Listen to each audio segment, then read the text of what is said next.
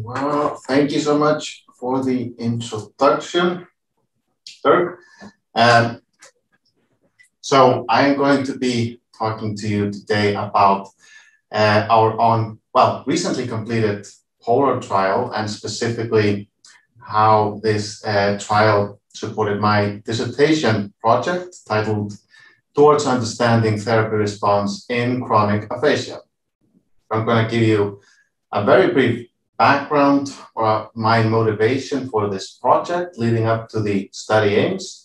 I'm going to spend the bulk of the time talking about the methods and the results, and then some discussions for these results and future directions with this project and onwards. So as Dirk mentioned, I have a clinical background. I am a speech-language pathologist. Did fairly well in my graduate study. And as an SLP, I primarily work with people with aphasia. Now, coming out of grad school, my idea of what aphasia therapy would look like was something like this, shown in the graph here, that if you would administer therapy over time, the client would gradually get better.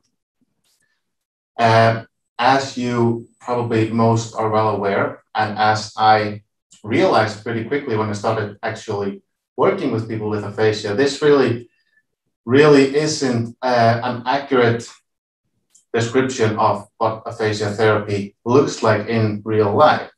So what I'm showing here on the right is a plot showing therapy response in a subsample of the current study sample, showing ordered from the poorest to the greatest response. You'll note that roughly a third of the sample don't show a response to therapy, roughly a third show a minimal response, and then roughly a third show a large response to therapy. So my expectation was certainly not met by reality in this case. So this is really what motivates a lot of my work. So with that, most of you are probably familiar that, or would agree that aphasia therapy does work. So where does this notion come from? Well, this notion comes from group studies, essentially. So in the same plot, the mean improvement is pretty large. This is improvement in naming, confrontation naming, and a highly significant improvement at the group level, shown here, roughly an improvement of 6 items. I'm showing this in a green line here, and I want to note and emphasize specifically that this average improvement that is fundamental for the notion that aphasia therapy works really doesn't go very far in explaining what happens at the individual level for each individual with aphasia that comes into therapy. Now, there's a large literature that has addressed this or attempted to address this by examining predictors of therapy response, for example, biographical predictors, neuropsychological predictors, and neurobiological predictors, either singularly or in how they interact with each other. However, most prior studies have been small, have included small sample sizes. And when you pair this with the large variability, the result is that there have been very few generalizable findings that have emerged in this literature. Now, as a consequence, prognostication in aphasia is notoriously difficult, and specifically, clinicians and researchers alike struggle with addressing the questions of who responds to therapy and to what degree. Now, the second question has been studied pretty extensively and is typically the subject under study in this research literature, whereas the first question has not been studied extensively or almost not at all. I'm not going to go into why that is at the moment, but I'm happy to address that as a question after the talk. But where I'm going with this essentially is that these two questions are fundamental for the development of personalized aphasia therapy, which seeks to maximize language gains for each individual with aphasia.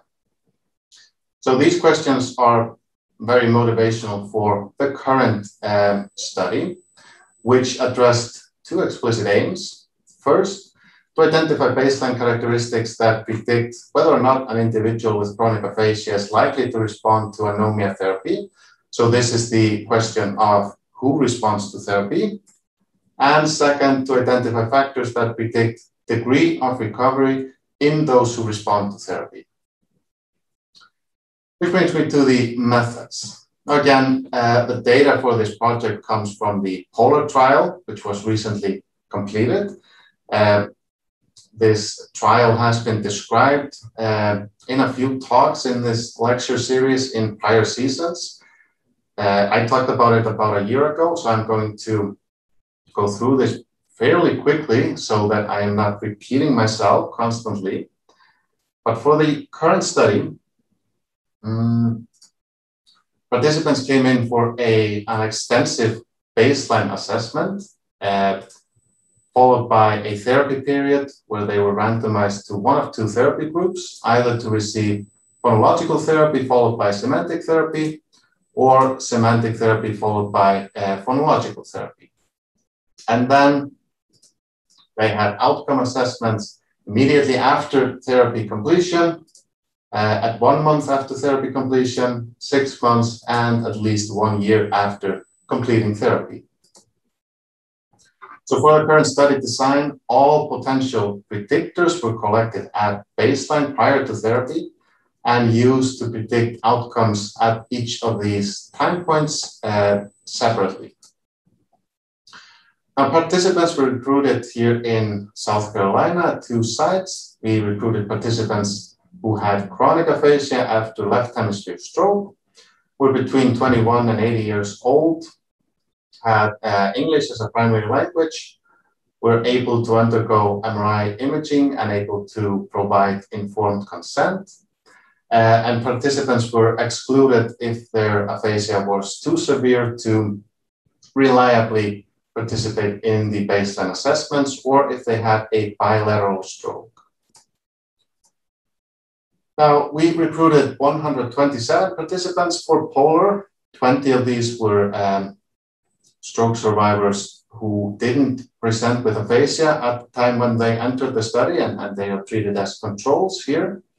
And then 5 additional participants were excluded for this particular study for various reasons, so that the total sample size included here counts 102 participants. And here you can see some primary characteristics of the sample, an average age of approximately 61 years, and an average aphasia severity of roughly 60 points on the Western Aphasia Battery Aphasia Quotient, and the standard deviation of 22 points, so that there is a large variability in this sample.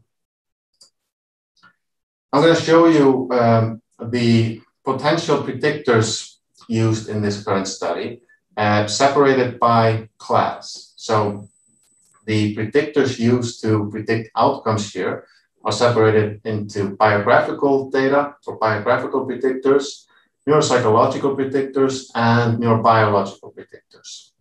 I'm not going to read through these, but this is just to give you a glimpse of how extensive or how rich the data set is.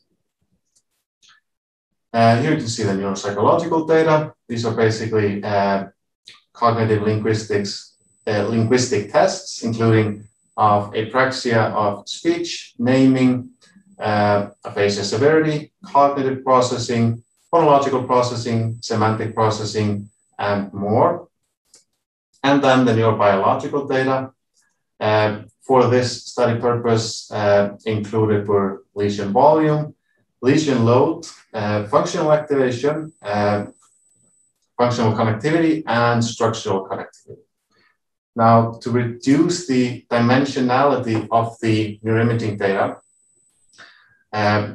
these parameters were calculated for 20 pre-selected regions of interest that have previously been shown to be important for language function. And the task-based functional activation was based on a naming task, where participants were asked to name common objects and to remain silent when an abstract image was presented. And then we contrasted activation maps acquired during each of these conditions to end up with a naming activation map.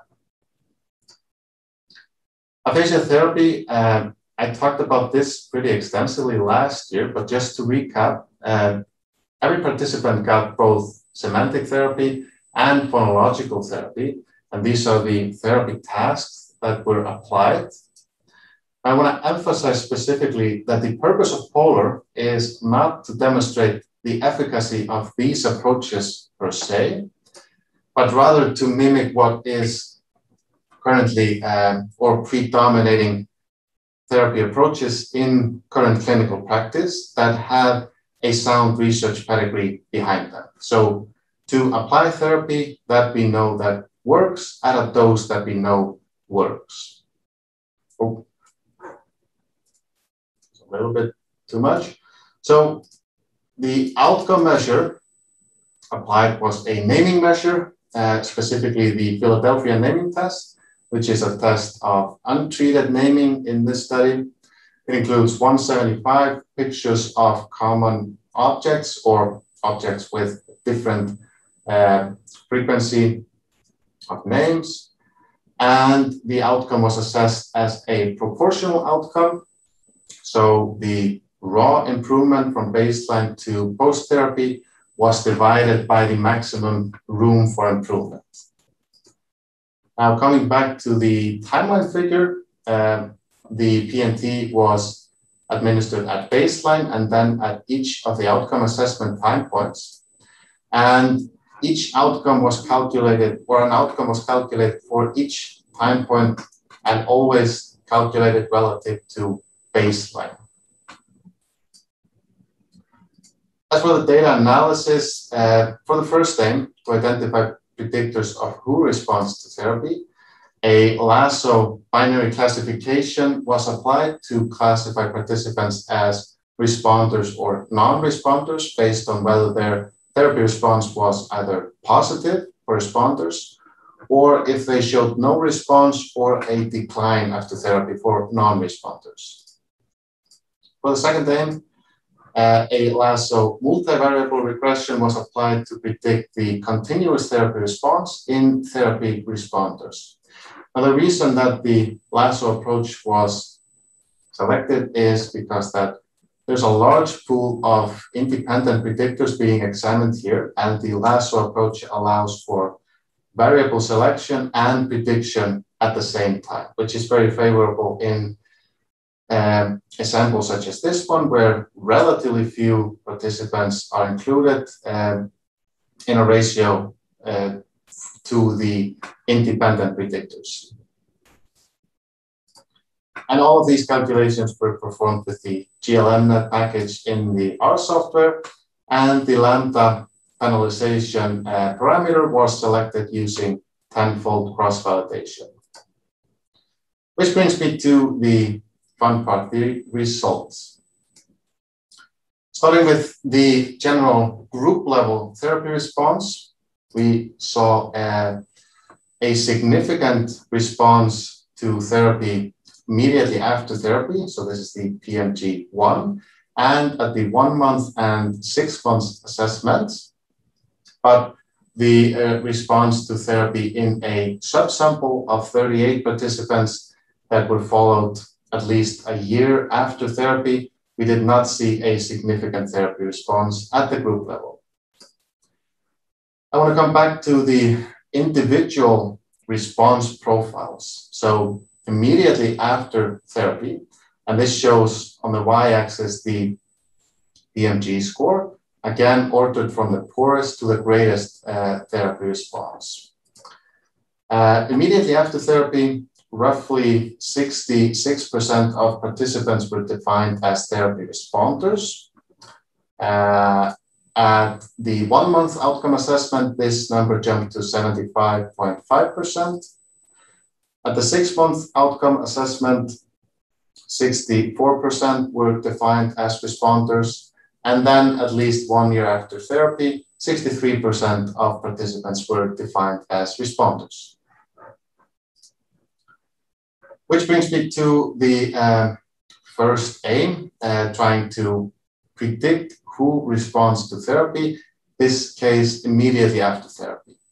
Now, the way I conducted these analyses was that I tried to predict or classify participants based on each variable class separately. So based on biographical variables separately, neuropsychological variables, and then 4 classes of neurobiological variables, that being lesion load, functional activation, functional connectivity, and then structural connectivity.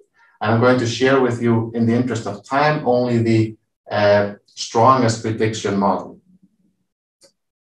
So for the immediate therapy effect, the baseline functional activation did the best job of classifying participants with an accuracy of 77%, a sensitivity of about 95%, meaning that 95% of responders were accurately classified as such, and a specificity of 45%, meaning that 45% of non-responders were correctly classified by the model. Now, the strongest predictor here, the strongest positive predictor, was functional activation in the middle temporal gyrus. And the interpretation in these models is that greater functional activation in the middle temporal gyrus is then associated with increased odds of a participant being classified by the model as a therapy responder.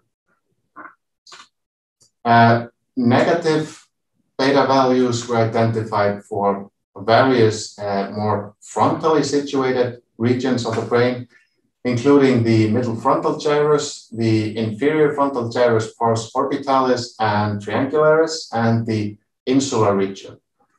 Now, in this case, greater functional activation is associated with increased odds of a participant being classified as a non-responder to therapy.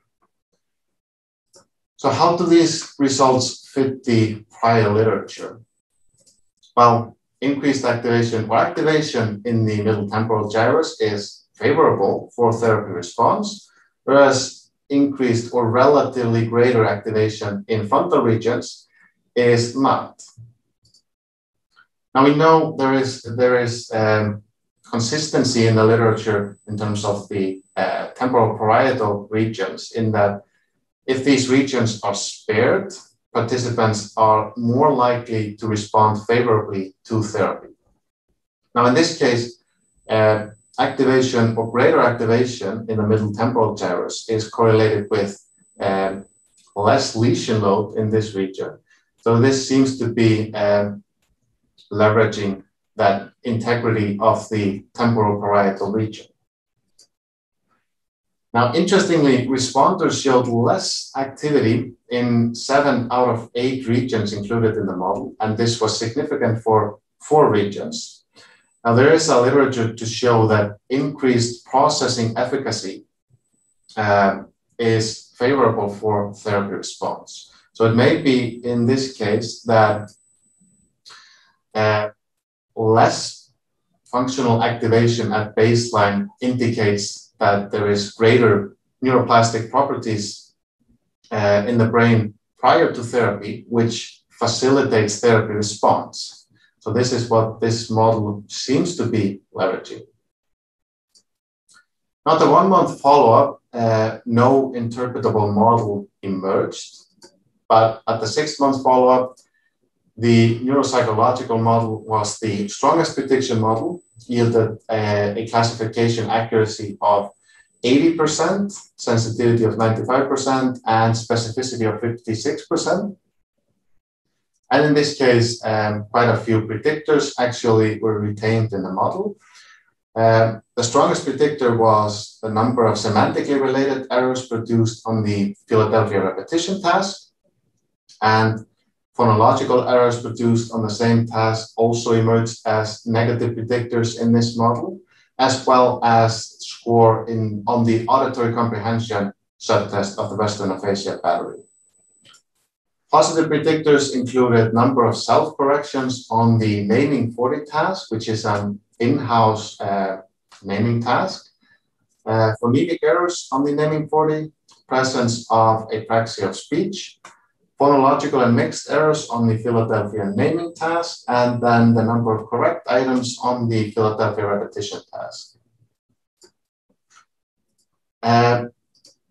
Now, in this case, more semantically related errors on the Philadelphia repetition task were associated with greater odds of a participant being classified as a non-responder in particular. And interestingly, 7 out of 11 predictors included in the model were related to error production, both positive and negative beta weights. Now, in this case, in this model, the interpretation of beta weights isn't as straightforward as in the prior model I showed you. But the errors made on the Philadelphia repetition task, all of which were negative or had negative beta weights, were strongly negatively correlated with the overall aphasia severity. So, let me see. It's a little bit too far. So this model may be taking advantage of an inverse severity effect. So this may be specifically an effect of aphasia severity that is manifested through the speech production errors here. Now, at least 1 year after therapy, the strongest prediction model again was the neuropsychological prediction model with an accuracy of almost 86%, sensitivity of 100%, and specificity of 60%. Negative predictors included the number of mixed errors produced on the Philadelphia repetition task, a subscore on the TALSA test, which is a measure of auditory short-term memory, and then phonological non-word errors on the Philadelphia naming task. And positive predictors included 2 subtests of the TALSA again, and the number of correct items on the Philadelphia repetition task. So how does this fit the literature? Well, in this case, all of these predictors were significantly correlated with aphasia severity. So there seems to be a strong effect of aphasia severity for the long-term prediction of who responds to therapy as well. Now, importantly, all these predictors retained in this model relied on phonological processing capacity at baseline. So these tasks that were included were tasks of repetition, production errors, and auditory short-term memory. Now, there is some literature suggesting that phonological processing capacity in particular is strongly associated with the long-term effects of therapy, in that better phonological processing predicts better therapy outcomes. And this is actually what several phonological therapy approaches take advantage of in theory or in principle. So this may be what this model is indicating in addition to the aphasia severity effect. Which brings me to the second aim, predicting degree of recovery. Now, in this case, 2 model paradigms were added to the 6 model paradigms I described before.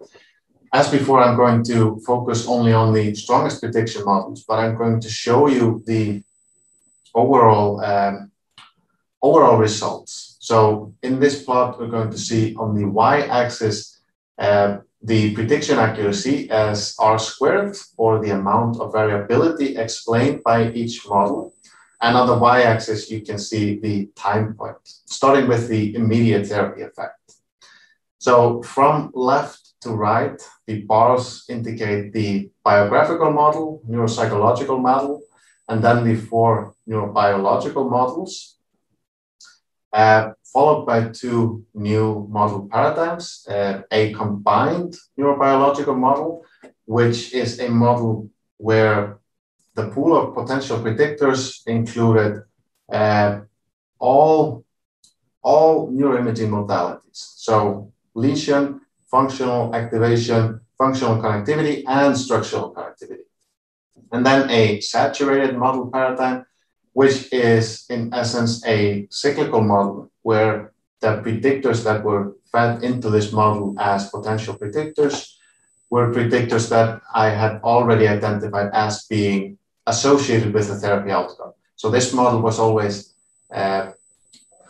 intended to be accurate in predicting the outcome, but was intended to select a subset of variables that best predicted the outcomes. All right, so for the first outcome assessment, the neuropsychological model was the strongest prediction model, accounting for about 65% of the variability. At 1 month after therapy, the saturated model was the strongest model, accounting for about 66% of the variability. At the 6 month time point, the saturated model again was the strongest model, accounting for about 63% of variability. And then at least 1 year after therapy, the structural connectivity model emerged as by far the strongest predictive model, accounting for up to 83% of the variability in the outcomes. So you'll note that out of the single class models, the neuropsychological model was the strongest in predicting the first 3 outcome assessments, whereas the structural connectivity model was the strongest in predicting the long-term outcome.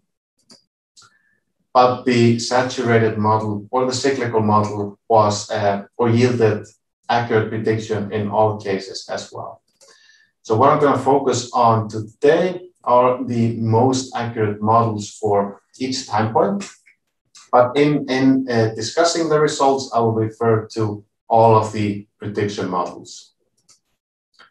So the immediate therapy effect was best predicted by the neuropsychological model. And the correlation between actual and predicted outcomes was 0.82. And the model retained quite a few predictors.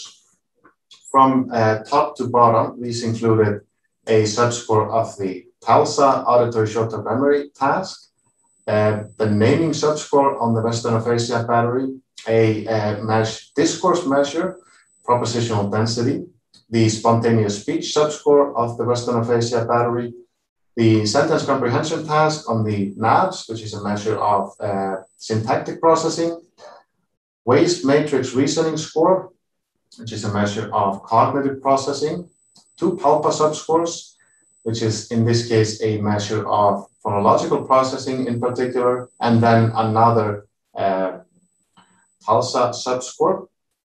These were all the positive predictors, and 2 negative predictors were retained in the model.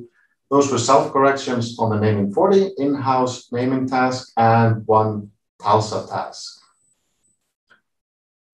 At the second time point, the saturated model accounted for 66% of variability, and this model retained fewer variables, but somewhat overlapping to some degree. So you will see the TALSA subtest, number of correct items named on the Philadelphia naming task, a PALPA subtest, structural connectivity in the putamen, and 2 handedness indices, and ambidextrous and left-handedness. Now we'll note that there were only 1 or 2 ambidextrous participants in the sample. And the strongest negative predictor was lesion load in the middle occipital gyrus. At the 6 month time point, the saturated model again was the strongest model, accounting for 63% of variability. And this model retained quite a few variables, again, overlapping a little bit with the previous model. So the strongest positive predictor was the structural connectivity of the putamen, followed by Wernicke's aphasia, structural connectivity of the middle temporal gyrus, functional connectivity of the inferior frontal gyrus pars opercularis, number of correct items named on the naming 40 and the Philadelphia naming task, and correct items on the Philadelphia repetition task, Weiss matrix reasoning score, and negative predictors included lesion load in the middle occipital gyrus, participants' age at testing, and months post-onset. So the final time point, the DTI model or the structural connectivity model was the strongest or most accurate prediction model, accounting for 83% of variability in the outcome. And in this case, the model retained 5 variables: structural connectivity in the angular gyrus, in the pole of the superior temporal gyrus, and the middle occipital gyrus. And negative predictors included structural connectivity in the posterior insula and in the pole of the middle temporal gyrus. So, how do these results fit? Well, I should note that the interpretation of these model beta weights is essentially the same as in any linear regression model. So a higher beta weight or a stronger beta weight is more influential, and a positive one is associated with a positive therapy response, and a negative one with a negative therapy response, or less positive therapy response. So how do these results fit the pre-existing literature? Well, on a very positive note, therapy response was very accurately predicted by the models, specifically the neuropsychological variable models and the saturated models.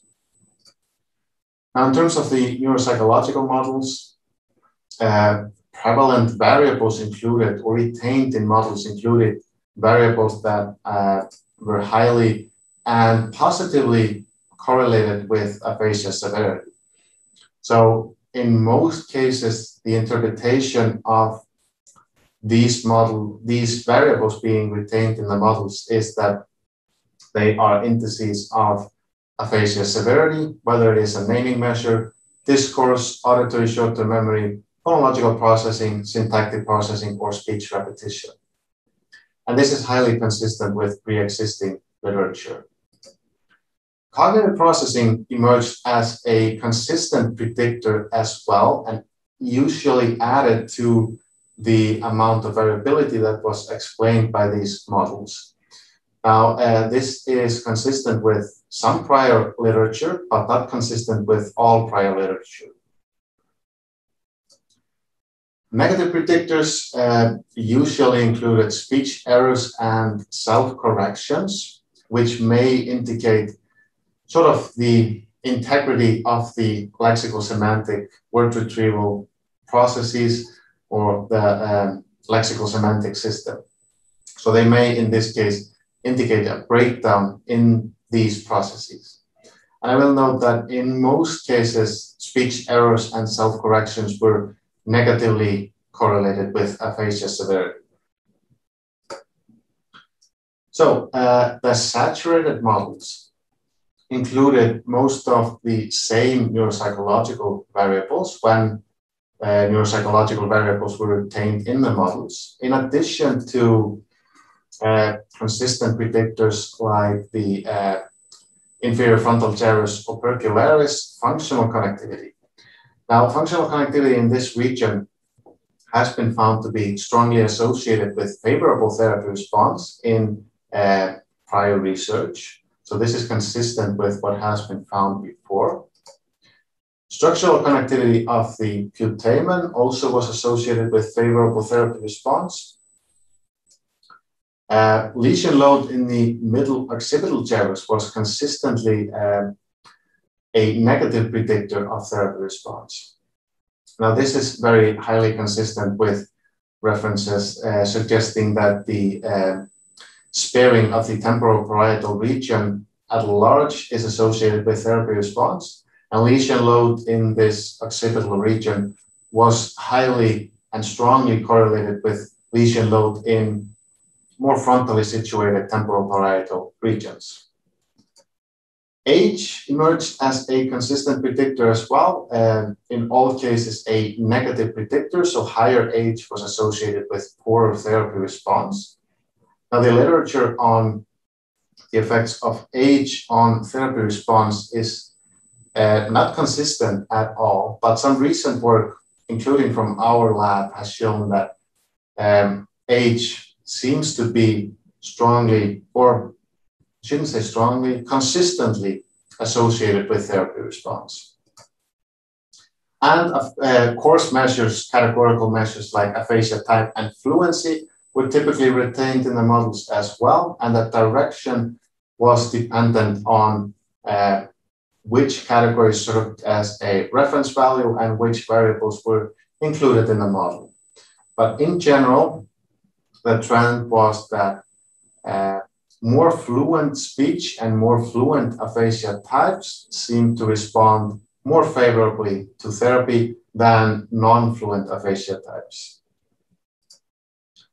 And finally, the DTI models specifically for the final outcome assessment seem to, in general, leverage the fact that the integrity of the intact brain tissue is important for therapy response. So greater integrity facilitates better therapy response. And this is particularly true in the temporal parietal junction regions, as I previously noted. So in general, these results suggest that aphasia severity and speech errors, perhaps, as well as the neuroplastic properties of the residual intact language network at baseline prior to therapy can be used to predict who responds to therapy, and various predictors can be used to predict degree of treated recovery. Strong predictors include aphasia severity, lesion load in these temporal parietal regions, structural and functional integrity of the intact language network, and cognitive processing and age emerged as I mentioned before, consistent but not strong predictors. But in any case, they added to the predictive value of each model where they were retained. So these findings are highly consistent with prior findings. But as I noted before, most prior studies have included small sample sizes. So making inferences from many prior studies to a new sample in a new study and into clinical practice as well has maybe not been a feasible option.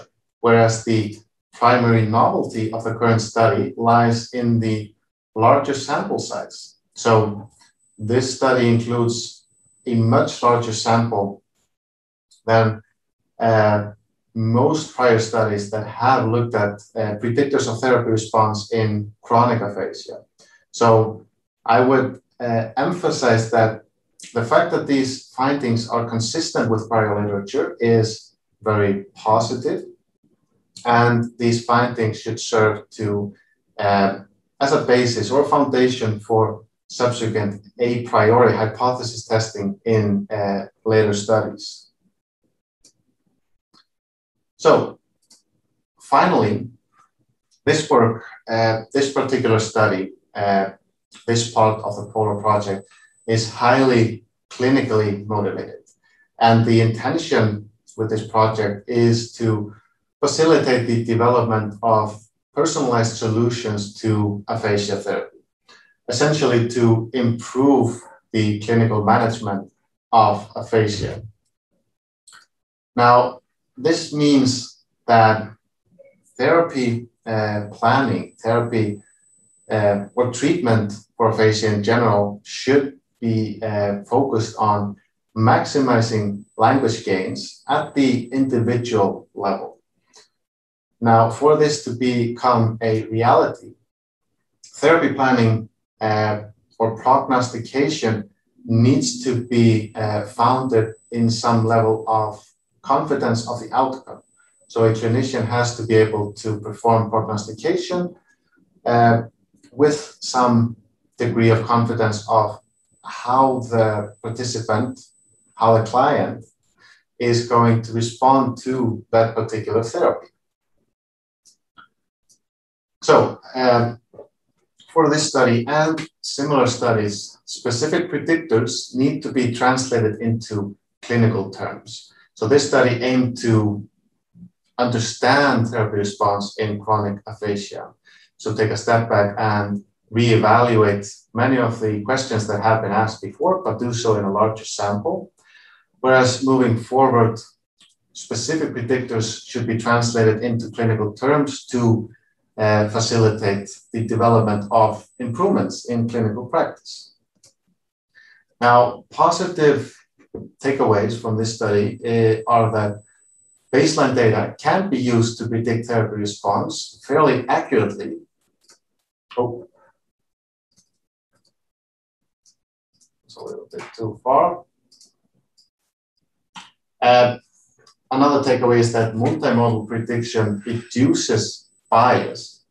So these are the saturated models. So combining variables from different variable classes, combining neuroimaging data, for example, lesion data and functional imaging data with biographical variables and neuropsychological variables leads to accurate prediction. But future studies need to come up with an ideal solution here, an ideal model that is applicable in different study samples and in clinical practice with reliable results. Now, I want to acknowledge that even though a lot of factors were examined here, a lot of baseline variables were evaluated, other factors obviously need to be considered as well, because aphasia is a multifaceted disorder and therapy response is highly variable. So other factors that need to be considered in future studies include genetic components, leukoariosis, and in particular, the therapy type, which is an often overlooked factor. We recently published a paper where we looked at predictors of 2 different types of impairment-based aphasia therapy in the same study sample, so predictors of semantic and phonological therapy. And the results showed that for one, participants seem to respond better to one therapy than the other. And second, that the specific predictors of response to each therapy are not the same, are not consistent, regardless of what therapy is applied. So future studies should focus on what therapy approach works for whom and how this resolves some of that individual variability. So with that said, and finally, my intention, my hope with this data and these results is to be able to develop at least some sort of beta value of a prediction model that can be used in different study samples in a meaningful way to predict who responds to therapy and to what degree. And then to validate that in a different study sample and hopefully use as a foundation for other studies by other groups, which would be the ultimate validation and a huge leap forward for the field in general. So with that, I want to conclude the talk by thanking all of my wonderful collaborators, some of which are included in this slide, not all of them. Specifically thanking participants and their families. This work obviously wouldn't be possible without their contribution. And I want to thank our master students as well for their diligent work in transcribing and coding all of this data. And open up the floor to questions. Okay, thank you very much, Sigfus. That was well done. Nice job.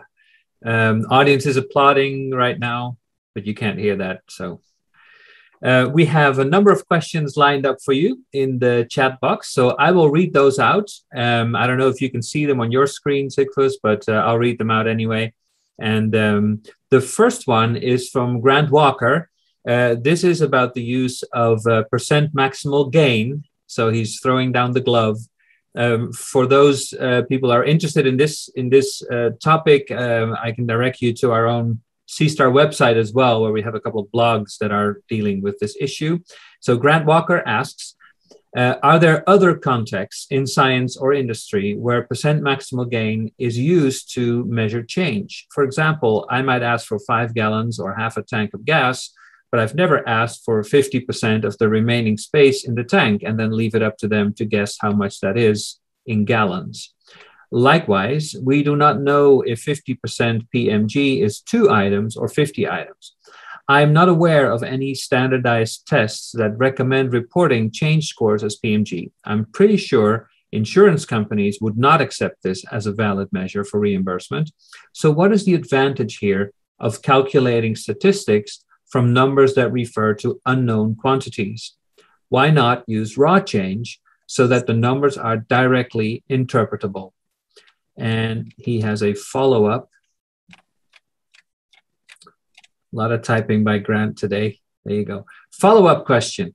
If the baseline performance is included in your outcome measure, the denominator, as is the case for PMG, right? Isn't it possible that your models are simply predicting the baseline performance and largely ignoring the change in the numerator? There's much more variance in the baseline variable than the change variable. And that was the end of the question. So this is obviously a very fair question and a question we have discussed many times before. And this, I mean, I would begin by acknowledging that this is not a perfect approach by any means. I am completely aware of that. The rationale is simple. The rationale is to provide some sort of adjustment for baseline performance. Now, as Grant points out, this is not a perfect adjustment for baseline performance. And as a field, I don't think we actually have a perfect adjustment for baseline performance. However, baseline performance, again, like Grant mentions, is very variable. And when you add that variability in baseline performance to the variability in therapy response, you end up with a lot of variability on multiple fronts that needs to be accounted for somehow. At least we need to attempt to account for it. So if we look at the raw improvement only, and we compare somebody who improves by 2 points versus somebody who improves by 50 points, there really is no adjustment for baseline there. Now, this approach is commonly used in the motor stroke literature, for example, but criticized there for the same reasons. It tends to inflate progress for those that have that score or perform well at baseline. So if somebody scores 171 points on the PNT at baseline and then improves by 2 points, that would mean that their proportional improvement is 50%, right? Whereas if somebody scores 75 points at baseline and improves by 2 points, that is a 2% improvement.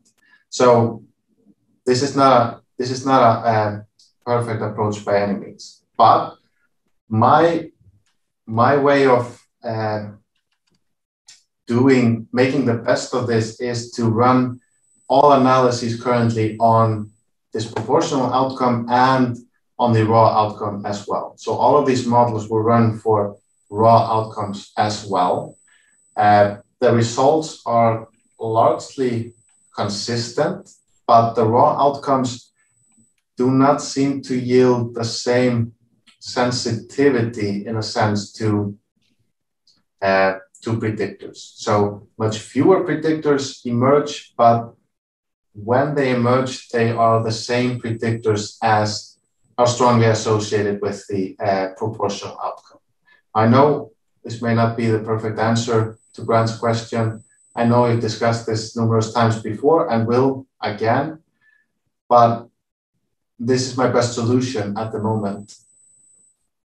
Okay, we have two brief follow-ups on that. After that, I want to move to a different topic. But so Grant says baseline performance can be used as a predictor of raw change. So basically, he suggests to add it as a covariate, right, or as another predictor actually in the model. And then Kirana Tsapkini says PMG adjusts for very high baseline performance if we stratify by baseline performance in groups, low, median versus high. Wouldn't that provide more reliable estimation of the treatment effect and more personalized at the same time? So that's another approach.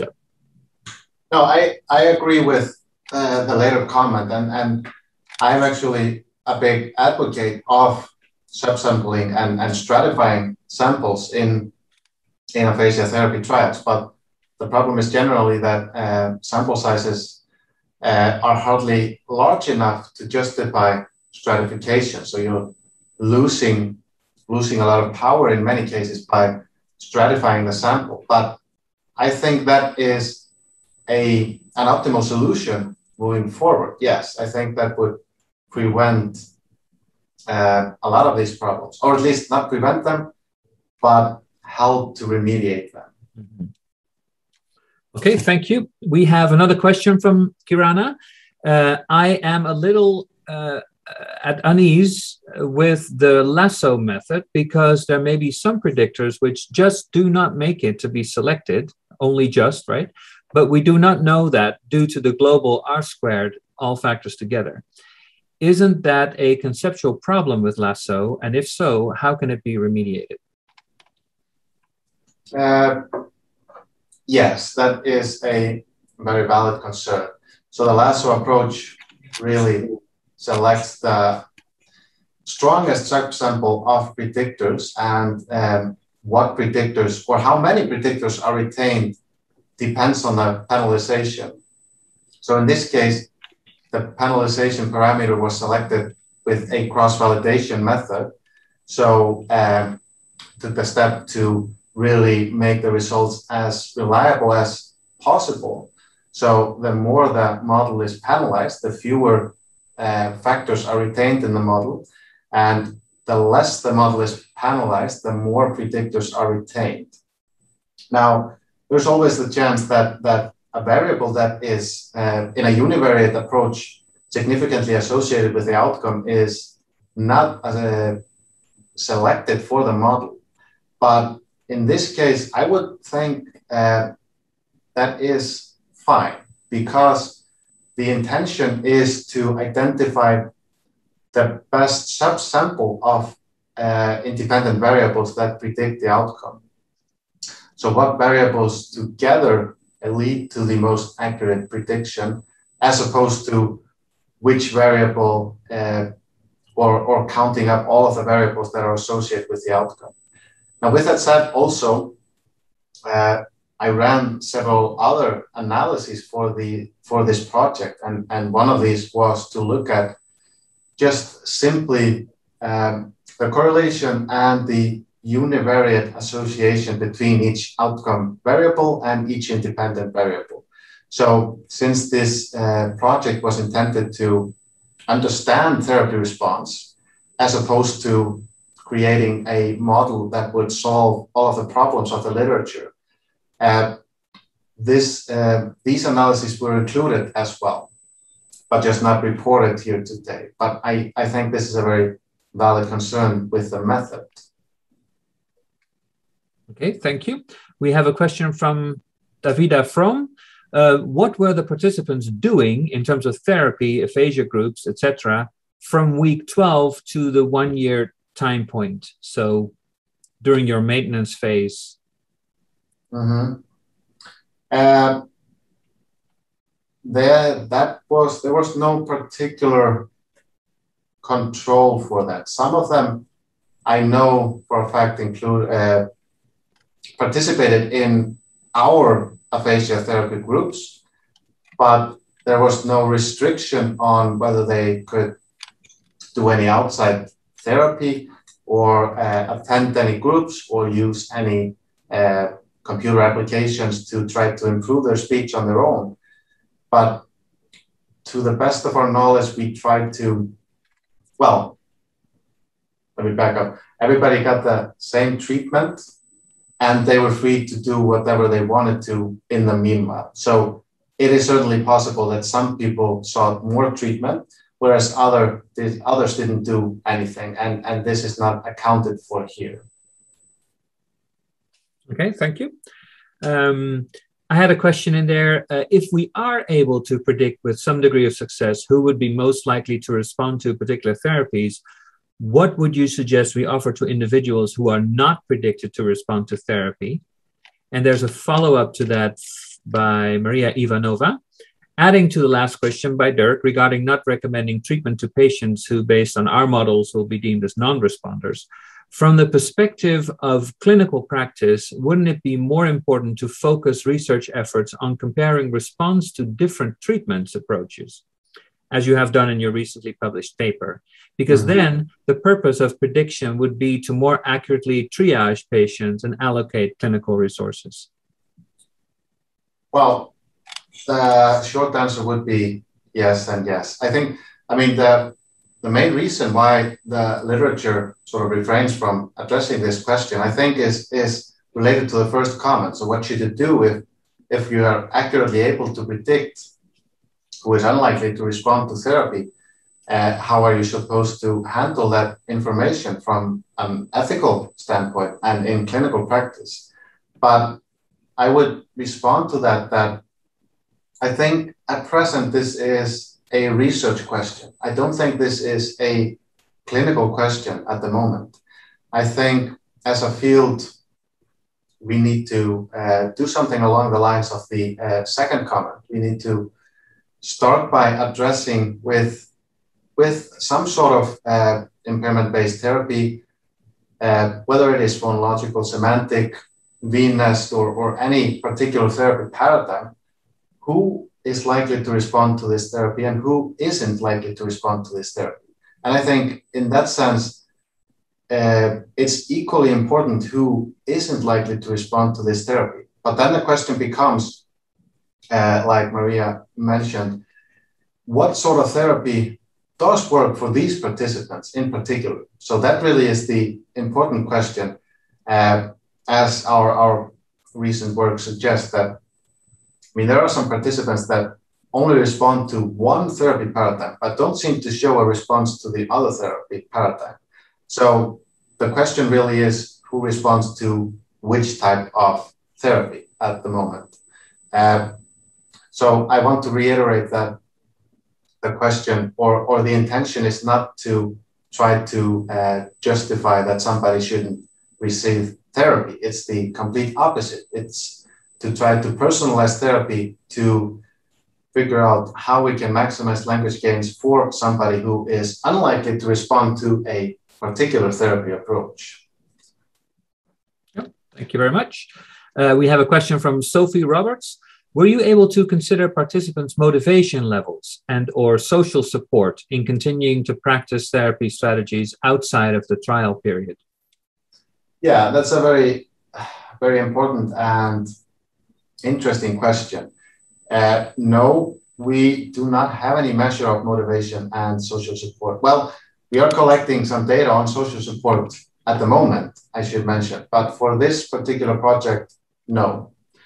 It is obviously a topic worth pursuing, but it is hard to measure accurately.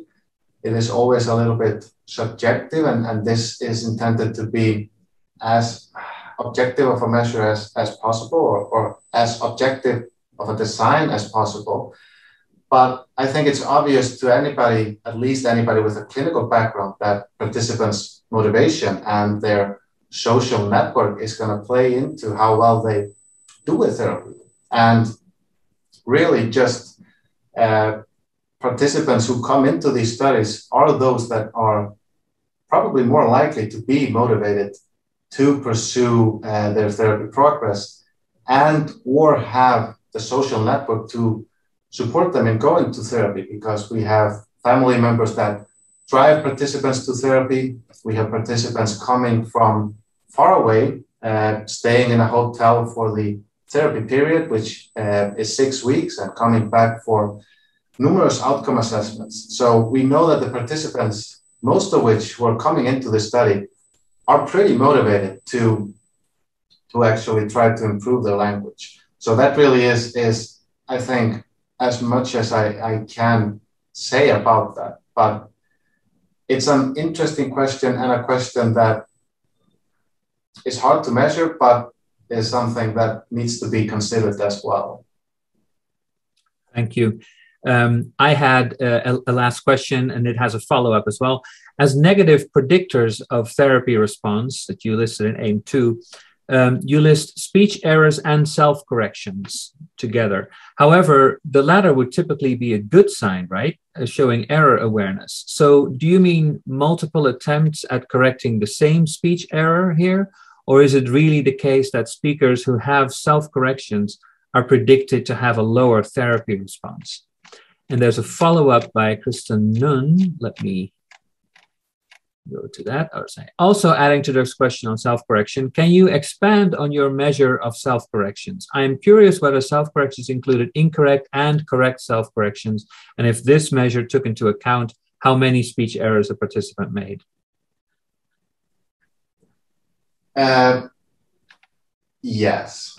So self-corrections, I think this is a very valid question. Self-corrections in this particular context is a relatively crude measure. These are self-corrections on the naming 40 task here. And the self-corrections are not required to lead to a correct response. So one of the main reason why self-corrections probably emerge as a significant negative predictor is that it is confounded with aphasia severity and with non-fluent aphasia in particular.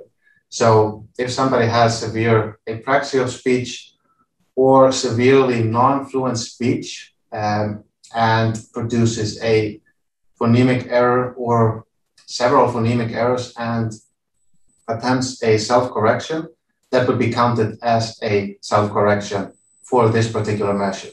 So it's not a very sensitive measure. It's highly confounded with severity. It's highly confounded with aphasia type, and it's inversely related to severity in that sense.